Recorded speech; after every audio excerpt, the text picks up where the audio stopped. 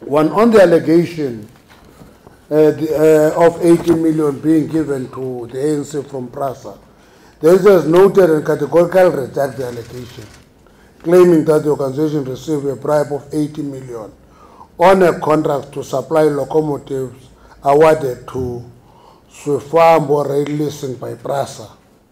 We place it on record that the ANC has not received any money from Prasa or any of those contracts or the said company. We distance the ANC from any correspondence that would have transpired by the protagonists in this matter. We further denounce peddling of the name of the organization by individuals in any improper deals they may have been involved in. Companies and individuals that are duped into believing that they are dealing with bona fide representatives of the ANC must report these matters to the ANC to halt the indiscriminate practices that bring the organization to disrepute. The point we're making there is that whoever took the 80 million rand, it never arrived here. Okay, it never arrived here. So the ANC has received no 80 million rand. Hawks and the Minister of Finance, the ANC echoes the sentiments expressed by both President and Deputy President of the Republic of South Africa on the undesirability of clusters of government seemingly being at war with themselves.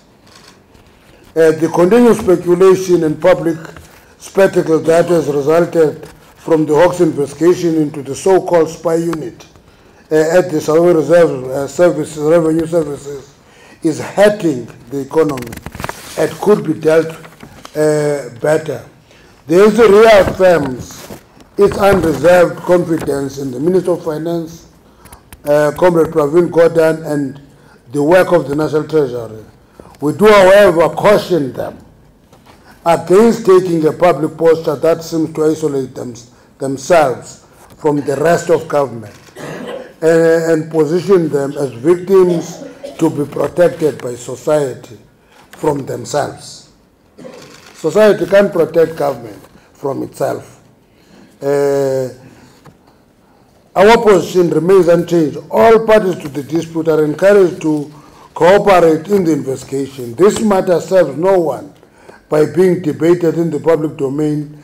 All structures of the ANC, including the MKMVA, should not enter the fray as they contribute to the cacophony of noise which promotes general confusion and the perception of a politically motivated persecution.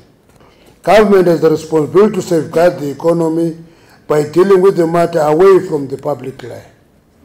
So where we are, leaks, MKMVA has no business to enter that fray. And therefore we call upon them to stop entering it. It is causing confusion to society. Eskom and National Treasury. It has been unfortunate that Eskom and National Treasury have also taken their disagreements to the public domain on matters relating to procurement practices of the state-owned enterprise. The ANC calls on the urgent meeting between Ministers of Public Enterprise, Treasury, and Minister of Energy to decisively deal with the matter in a manner that promotes public confidence. The point we're making is that it may look as just disagreement between ministers, but when it is in the public domain, it dents the confidence of society on the state and its institutions to be able to deal with problems that they must be dealing with. Organizational matter. ANC noted the call by the ANC Youth League for an early elective conference to be convened. Structures of the ANC are urged to deal with the calls for a conference as provided for in the Constitution of the ANC. The Constitution of the ANC is very clear what should be done. It is not about press conferences, you call for this or that, but that debate is not suppressed. It can be opened in the structure of the ANC.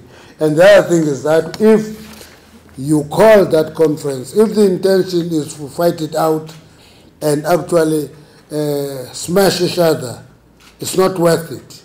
If it works towards unifying the ANC and providing leadership to society, it is welcome. But there are constitutional provisions on how you call a conference that is not normally at the time of a national conference. You don't call it through press conferences and counter press conferences. You see, for those who want to know, you go to Rule 29 of the Constitution of the ANC. Then you will know exactly how it is convened, who is responsible for calling it, when can it be called. It's not press conferences. Thank you very much.